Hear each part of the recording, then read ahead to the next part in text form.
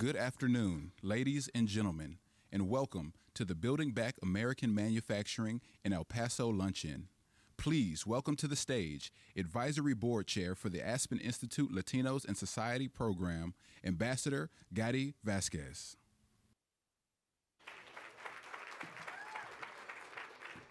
Good afternoon, everyone, and I trust that you're enjoying good company, a great lunch, and we are delighted that you are here. And I stand before you on behalf of not only myself, but my fellow board members who serve on the advisory board, two of whom are with us today, and others who are here in spirit and cheering us on during this convening. But you know, it's always exciting when we're able to come together like this and be able to share our experiences, our journeys, and the learning opportunities that we have had as an emerging community in our nation, in our respective states, in our respective communities. And it's great to be with leaders, to be with influencers, with catalysts, innovators, pero más que todo, de estar unidos como familia, as we dream about the future, as we begin to shape what America will look like in the years and decades and generations to come.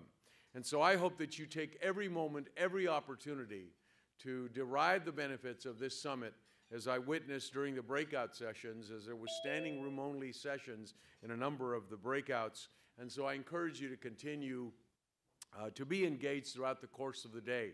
I do want to take a moment, though, to acknowledge the presence of the Secretary of State from Rhode Island, the Honorable Nellie Gorbea. Nellie, where are you, Secretary of State? Delighted to have you with us today. And also delighted to have with us Melody Gonzalez, who's the Director of the White House Hispanic Initiatives Program. Where are you, Melody? Please stand and be recognized. So we're delighted that you're with us, and we're delighted that we've been able to come together for this lunch. And I hope that, as I mentioned, that you enjoyed the breakout sessions. We have a special lunch presentation in recognition of El Paso's recent win of the Build Back Better Regional Challenge. Say that 5 times. By showcasing El Paso's success, we are collectively changing the narrative of El Paso by highlighting its potential as a metro area border economy positioned to return jobs back to America and to forge a path forward to advance manufacturing and strengthen the pipeline of talent of our country.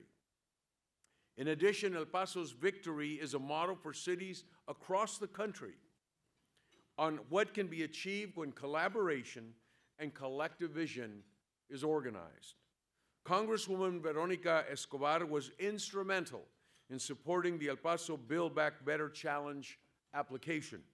She saw the potential of this project to build American advanced manufacturing and to bring prosperity to the region. Congresswoman Escobar represents Texas' 16th Congressional District. She serves on the House Judiciary Committee, the House Ethics Committee, and the House Select Committee on the Climate Crisis. In addition, she serves as Vice Chair of the House Armed Services Subcommittee on Military Personnel. Before her election, she served on the governing body for El Paso County, first as a county commissioner and then as a county judge. The Congresswoman will frame today's discussion and the genesis of the grant. Please join me in welcoming Congresswoman Escobar, who is speaking and joining us and speaking to us live from El Paso, Texas. Congresswoman, welcome. Hi, everyone. Buenas tardes. Thank you so much for the opportunity to be with you all today. I wish I could be there with you, sitting and enjoying everybody's company, having lunch with you, and participating in this panel in person. But I am coming to you from the beautiful, fantastic community of El Paso, Texas. And I am so grateful to the Aspen Institute and for everyone who is participating in this luncheon and in this conversation. So yes, El Paso was the only city in Texas to be awarded the Build Back Better grant.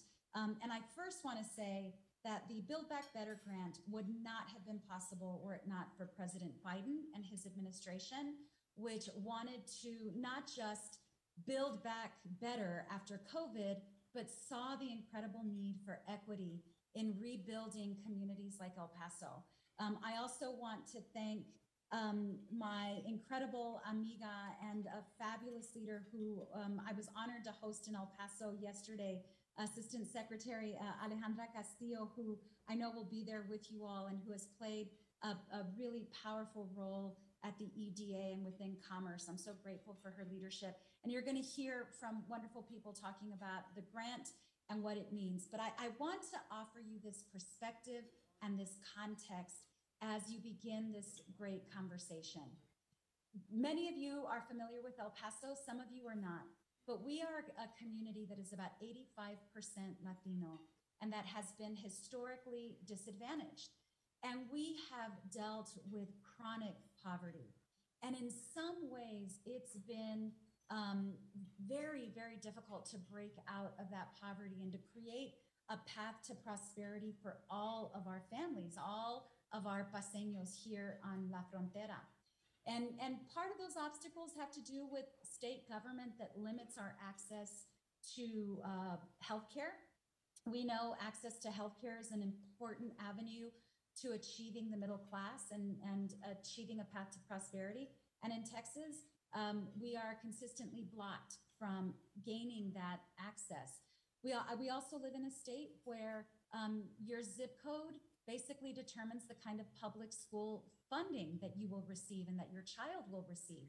So a student in El Paso gets very different public school funding than a child in a wealthy suburb of Dallas or Houston or Austin, et cetera. So there are inequalities built into and baked into the system that El Pasoans have had to try to overcome. But there's another challenge that we have faced that the Build Back Better grant is going to help us overcome. And that is that our kids, once they've gone through grade K through 12 public education, despite the odds, who have then gone on to our great public university, UTEP, despite the odds, who go into the STEM arena and are successful in it despite the odds. After all of this investment that we've made in these young people, outside companies rightfully come in and swoop away our talent and move them to other communities. So despite all of this investment that we're making in brilliant young minds in El Paso, we have been unable to keep much of our talent because of lack of opportunity here. Well, many, many years ago, you're going to hear from Dr. Asan Chaduri from UTEP. He and I worked on access to, when I was El Paso County Judge, access to our airport so that his kids, his students could have access to the airspace they needed for their experiment. And there began a great conversation and journey about keeping that talent in El Paso. What we needed was someone to invest in helping our manufacturers pivot away from the manufacturing they were doing to focus on additive manufacturing and defense manufacturing. That in turn, we believed, would help us keep that brilliance in El Paso, because there would be jobs, there would be opportunity, there would be a future for those young people in El Paso. And so as we were slowly working on this dream, this vision, lo and behold, the Biden administration and Congress, with the passage of the bipartisan infrastructure law, and I'm so proud to have voted yes for that law. I'm the only member of Congress from our region to have done so. But the Biden administration, the bipartisan infrastructure law, magic happened. And the Build Back Better grant, as you'll hear in the panel, is like a steroid shot in this dream that we have to keep our great talent and brilliance in El Paso, to revitalize our economy, and to give a community like ours the fighting chance that we deserve and that we have earned to build a path to prosperity for everyone, especially this Latino community that has been on the front lines of so much. And we have always been a community that leads with goodwill and with love. And we finally have an administration that sees that and is giving us that great opportunity. So again, apologies for not being there with you all. I look forward to future conversations with the Aspen Institute. Felicidades for all your work, and I hope you have a robust, wonderful conversation. Muchísimas gracias.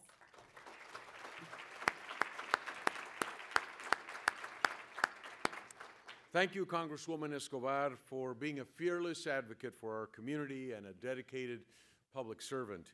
We are taking full advantage of technology during this conference, as you've already experienced to some degree, but we're going to continue with the virtual connection, and it's my privilege and opportunity to introduce Mr. Ty Bland, who's the head of government affairs for the Creative Artists Agency. CAA, as it's better known in the industry, sits at the nexus of talent, content, brands, technology, sports, and live events, and creates limitless opportunities for the storytellers, trendsetters, icons, and thought leaders who shape popular culture. At CAA, Mr. Bland oversees the agency's role in local, state, and federal legislation and regulatory action. He has extensive experience in Capitol Hill and has also served as Chief of Staff in the California State Assembly and as a legislative representative for the city of Los Angeles. Would you please join me in giving a welcome to Ty Bland? Ty? Thank you. Really, really appreciate it. I hope everyone can hear me okay. I'm assuming that's a yes. I'm privileged and honored to be able to serve as the moderator for this panel.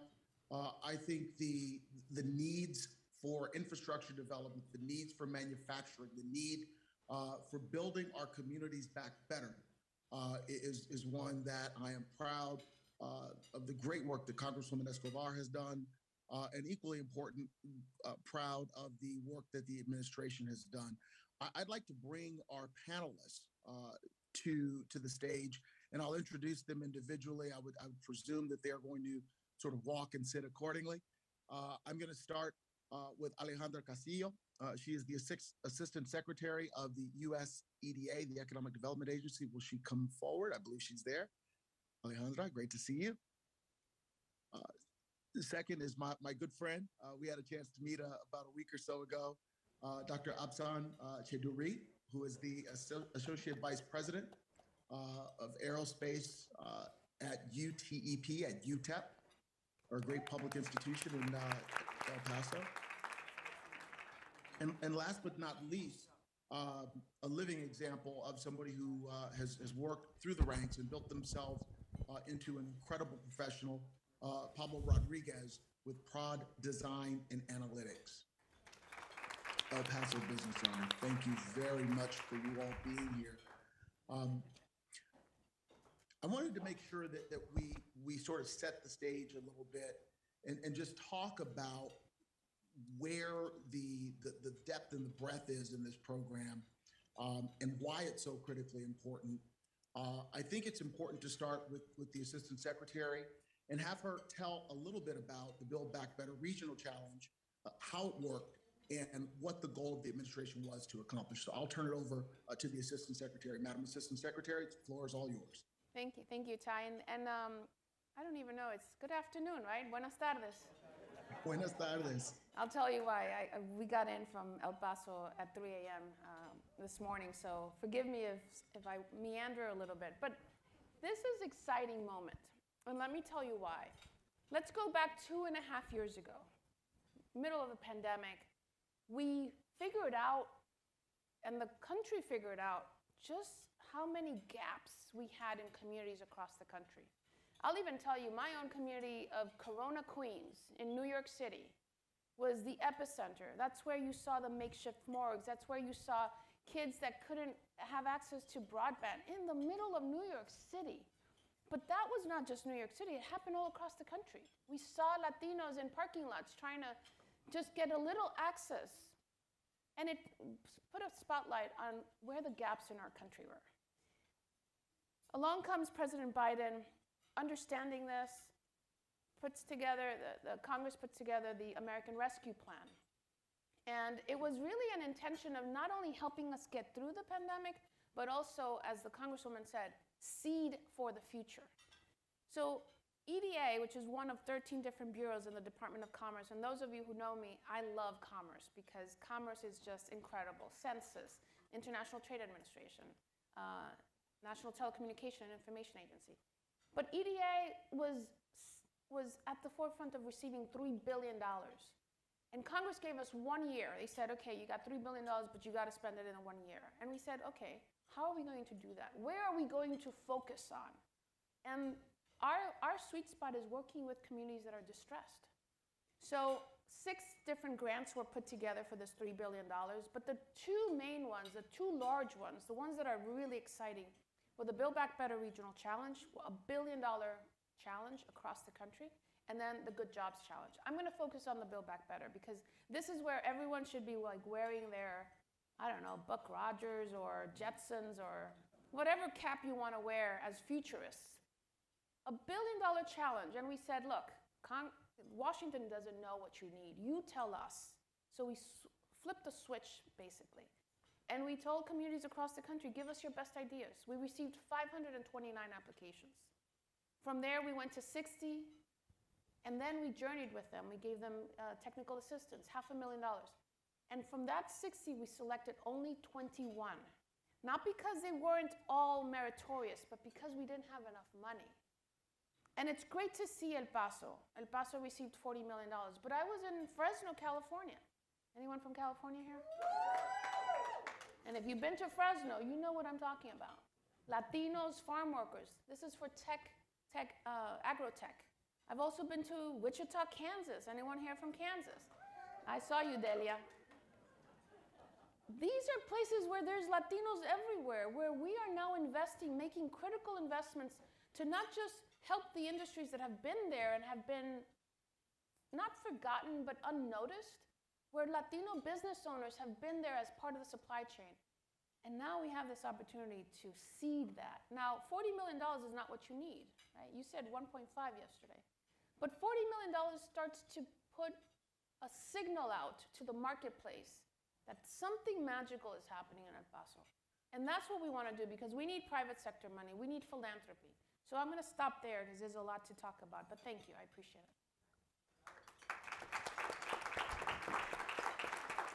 A great explanation by the Assistant Secretary. We really appreciated the framework for that. Let me take a liberty as the moderator just to indicate that question and answers are going to be offered at the end of this session. So hold your questions. I think there are some cards floating around somewhere.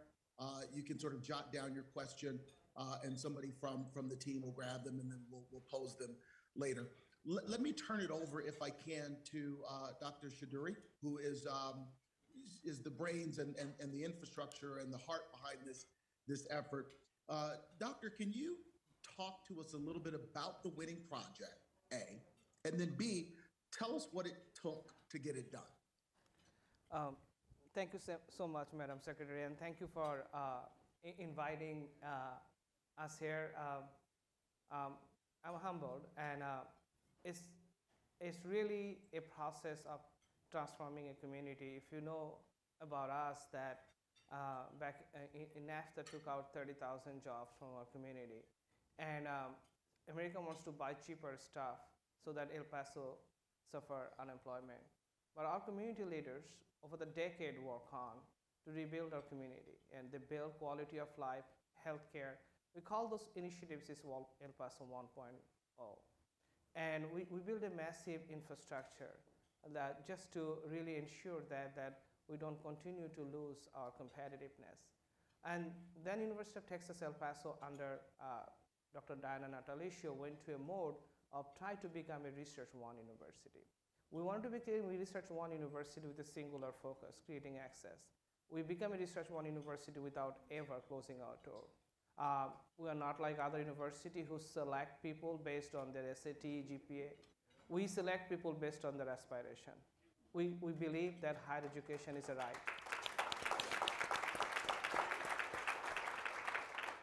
So we are the only Research One university in the country that has open access. We believe that's the role of public higher ed, education for common people. So we built massive research infrastructure, and along the way we built two major research centers. One of them founded by me is Aerospace Center. Another is founded by my colleague, Dr. Ryan Wicker, is the Additive Manufacturing Research Center. We have done hundreds of millions of dollars of research to our research center and took kids from El Paso zip code and put them in aerospace and defense workforce. People thought those people cannot be an engineer, and they are building your next generation of weapon platform, aircraft, missile system. Those are the kids from El Paso. Lockheed F-35 program has 482 of my graduates.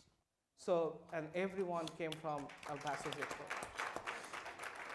So here come Congresswoman Escobar, and it's a dear friend, and she told, oh, what are you doing sending all the people outside? What can we do to keep them? So we started a journey together to ensure that can we use the research preeminence? Can we use our research connection to create economic development agenda? It's done differently. I'm a technologist. I'm not an economic development expert.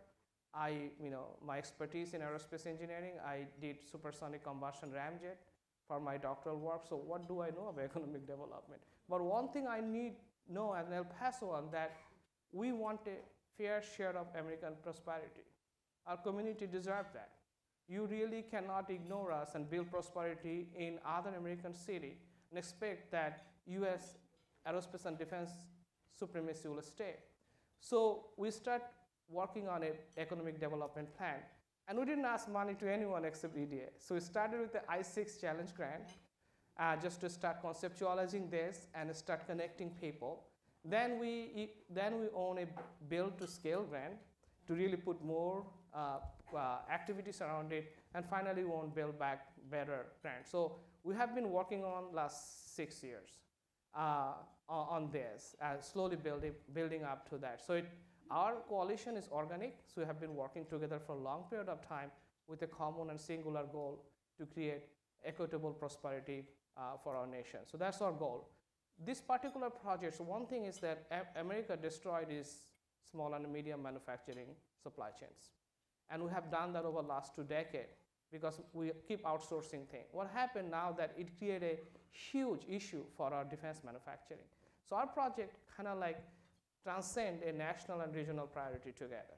Okay, as we need to build more weapon systems or aerospace and defense system, we need more supplier, and where are we going to get them? Because they don't exist anymore. Yeah. And people often told me that manufacturing in El Paso, it doesn't exist anymore.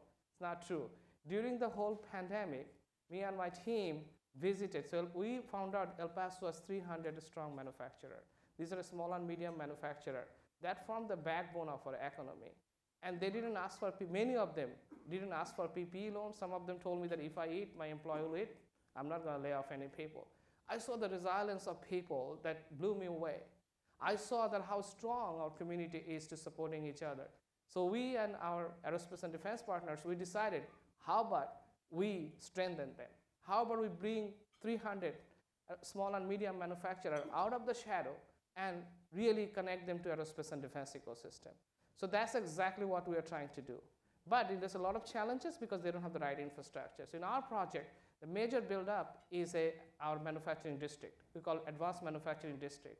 We're building a purpose-built manufacturing campus, first in the nation, that will have all infrastructure necessary for a small and medium manufacturer to move in and within 2 weeks get into production. It will have a common cyber-physical infrastructure. It will have a digital overlay. They will have all the digital infrastructure necessary from software to 5G, so that we're taking away the infrastructure part out of our small and medium manufacturer and let them focus on getting to the supply chain. So this is the major part of the project.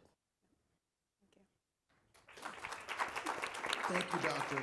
Incredible, incredible, incredible. You all heard the Congresswoman talk a little bit about despite the odds. You heard the Assistant Secretary talk about the vision.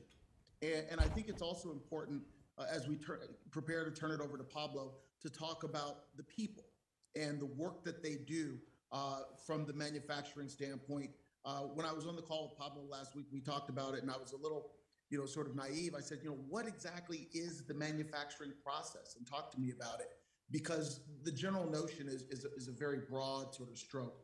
I love to hear Pablo talk about the innovation, the fact that he is a practitioner, and for him to be able to sort of navigate through this, build his own company, and become a critical part of the El Paso community, I think is so critical. So with that, I'm going to turn it over to Pablo and ask him to tell me a little bit about his company and tell us how a project like this might be beneficial or has been beneficial for his company, as well as other manufacturers in West Texas. Pablo? Hi. Hi, everybody. I'm very humbled to be here. Thank you for hosting us. It's very interesting to talk about this process, and it's, it kind of gives you a little bit of a perspective on the behind the scenes scenarios. I'm going to start and just kind of bring it back even further, right? Because we were talking about, I don't know, a couple years or maybe 4 years ago. I'm going to go back some 25 years ago, and I'm going to tell you a little story, okay? So just bear with me. And this story is about my personal journey. I am a first-generation American. My parents both are from Mexico. We moved into El Paso. I grew up in El Paso and went through the public schools. Like the Congresswoman said, against the odds, right? So I ended up in a place like MIT. I got my bachelor's and master's in mechanical engineering there. And when I looked to coming back home, right? So we also talked about earlier, we talked about familia. When we talk about that, and I wanted to go back home, I did my tour on the East Coast, and it was nice and interesting, but I wanted to go back home. The jobs and the opportunities that were afforded were actually across the border in the maquilas. These are the opportunities that basically would lead you into, your commute would be across an international line. Your daily commute would go through customs, right? And every couple months you would get a dog in your car to basically make sure you weren't bringing any contraband or anything. And as an engineer, that's not really what I kind of signed up for, right? And I don't think anybody in this room would kind of sign up for something like that. But those are the opportunities that El Paso basically afforded. It was a lot of the maquilas were across the border. There were, in El Paso, there were a lot of logistics. There's a lot of warehouses that basically bring material back and forth. There's a lot of law enforcement. My respects to all those people. But that's, as an engineer, that's not my thrust. So I did leave El Paso, and we talk about this brain drain. We talk about having the need to migrate to other places. And you lose, in this transaction, you basically lose half of you. There's the professional side, and then there's the personal side. There's the family part, and then there's the technical side. And you have to kind of make a choice. I don't think that choice should be, you should have to be making that kind of choice. So I came back to El Paso. I ended up working in big companies across the country. There are a lot of great companies. But I wanted to go back, especially when you start having your kids and you start having your family, and you're like, look, what is in it for my kids and the rest of the balance in my life? And that's where I came back to El Paso. We did start a company. It was a startup. It was a garage startup. Anybody that ever had a startup understands that there is no glamour in working 20 hours a day, 7 days a week. There is not a lot of glamour in that. Today, 18, 19 years later, this company employs about 100, 110 people. We do primarily engineering work.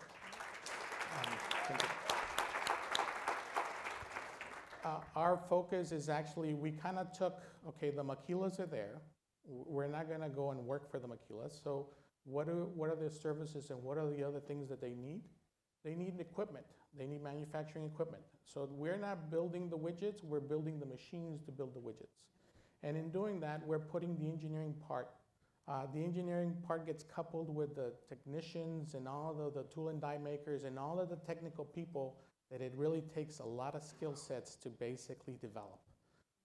That is our company. If anybody ever comes to El Paso, you're welcome to join us. It is a great facility. Yep. We were there just yesterday. Madam Secretary experienced it firsthand. It is this great facility. It's over 45,000 square feet. And I told the Secretary that I said, this building is really a testament of our customers and of the work, because there is a lot of work behind these activities, right? We kind of celebrate moments like today, but behind the scenes, there is a lot of work that it takes to get to that point. So I know El Paso with this grant is basically starting in that journey. And the idea is that for the next generation of students, that they don't have to take 18, 20 years to get there. That there is not a lot of these efforts that basically like you feel like, look, is there traction? Is there like really, is there a reward at the end of the day? I really feel that we owe them to that next generation. It's like, no, it doesn't need to be that difficult. Excellent, excellent. Well, thank you so much for that, Pablo. I tell you, this is really exciting and inspiring for me, and I guess there are a couple of other questions. I'm going to try to figure out how to get these questions read. Give me 1 second here. I don't know if I can do it. Let's see. Okay, the first question is from the audience. What does the future of Build Back Better 2.0 look like? And I would imagine that might be directed to the Assistant Secretary. Yeah. So that's a great question because that's what keeps me up at night. I wish as a nation we would understand that economic development is not episodic. It's not just one-off. It has to be consistent, almost relentless. And the American Rescue Plan gave us $1 billion for 1 year. So as we talked to decision makers, particularly across government, we have to change our mindset that our nation deserves a Build Back Better 3, 4, 5 times over because it could be really incredible. But to answer the question, more specifically, it would be a hybrid of Build Back Better and the Good Jobs. Because what we noticed in the Build Back Better is that every proposal had a workforce development component to it. 11 million jobs go unfilled in our country. And we need to not only educate our young people, but we also need to look at the broader generational spectrum of how do we upskill and reskill so that they can move into these areas. So I will tell you that we are a place-based bureau. Our goal is where do we invest? And it's exciting because you talk about the future. And I usually say this process has given us an opportunity to peek over the horizon. What's coming down the pike? It is aerospace and defense manufacturing, but it's also mass timber, it's also agrotech, it's also hydrogen, it's also so many different areas that as Latinos, it feels like a foreign language. And we have to be part of that. So we not only have to be part of that, but we have to be part of the rules of engagement because they're being put together as we speak. So we need to talk about small businesses and medium-sized businesses, but we also need to talk about what's the future looking like, and are we at that table? So a lot to cover. No, all great stuff, Madam Assistant Secretary. I'm going to go off script here a little bit. I know the folks are probably going to hate me for this, but can I ask each and every one of you individually, the three on the panel, to give one or two, I think the Assistant Secretary just did a great job of it, but give us one or two takeaways, one or two things that you think about from a visionary standpoint, whether it's with respect to job placement, job creation, economic development, manufacturing, infrastructure build. Give us one or two things that we can think about as city leaders, as community leaders, as business leaders that will take us into, as I like to say, the 22nd century. Just give us a couple of key takeaways, very brief points, but I'd like to do that just so that there's some food for thought as we begin to wrap this panel up. Go for it. Oh, Yeah, go for it. Thank you so much for that. So my first, this is audacious goal, but U.S. must build is advanced manufacturing infrastructure. There is no going back.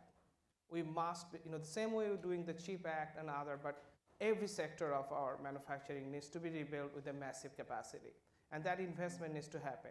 But I would especially focus on small and medium manufacturers, especially owned by minority owners. So what happened over the last 3 decades, that we diminished our capacity, and this small and medium manufacturer couldn't stay in the business because lack of access to innovation, because we don't have any public innovation infrastructure anymore. the lack of access to technologies, and simply fact, the lack of access to opportunity. So unless and until we build a massive advanced manufacturing infrastructure in a nation, we compromise our future. So job creation in our country will start from making it. We must make things in our country. We cannot let other country to make everything for us and we consume. I love it. Love it. Pablo, your thoughts? So my thoughts are a little bit simpler, okay? So I think we need to bet on ourselves. I think we all have the potential, right? We have the potential, we have the know-how. We have to bet and we have to believe in ourselves. The other half of this is, so there's like 3 pieces of it, right? So we have to believe. Number 2 is these conferences. We have to network.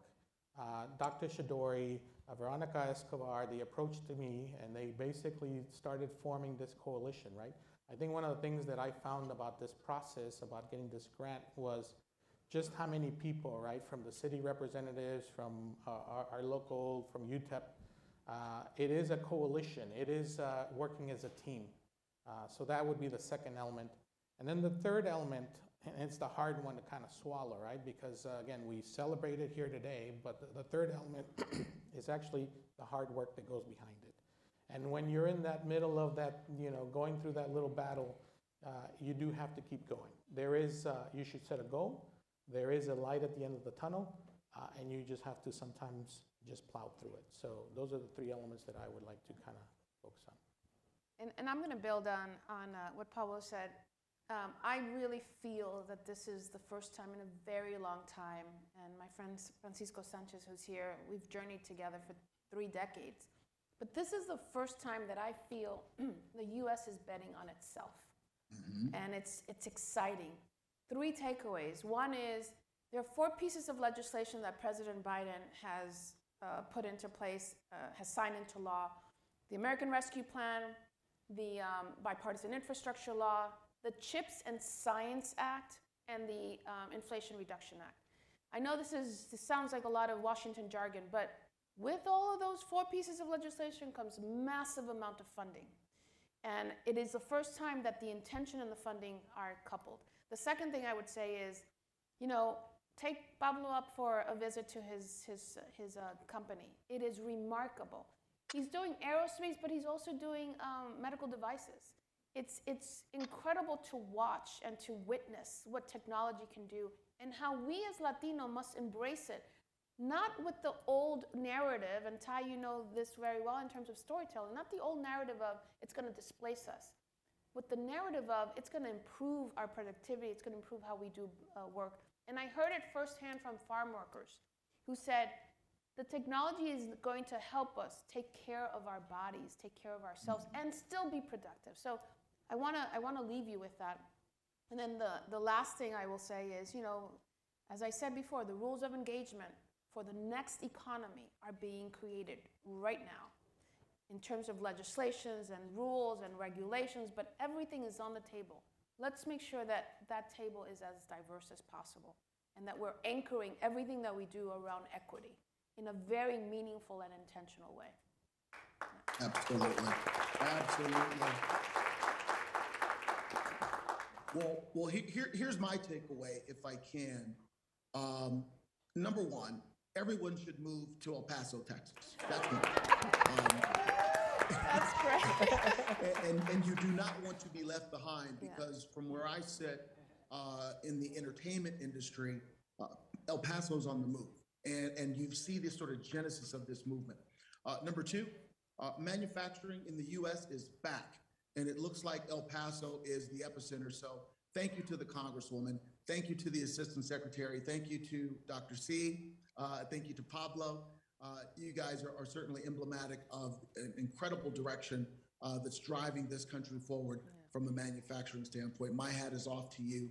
Thank you for giving me the opportunity to moderate the panel. Also, please make sure you do not forget to tweet and retweet hashtag Latinos Advance. And we want to thank you all for coming and really, really appreciate your time and energy today. Thank you. Thank you. Thank you, Ty.